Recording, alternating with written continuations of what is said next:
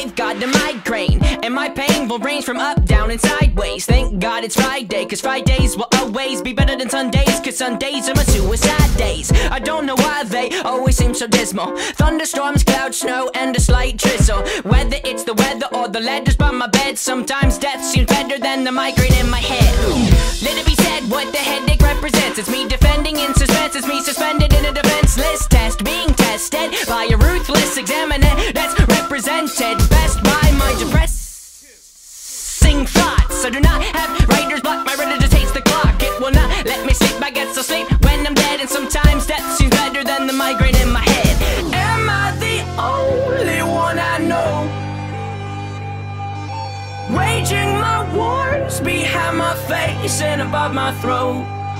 Shadows will scream that I'm alone, but I know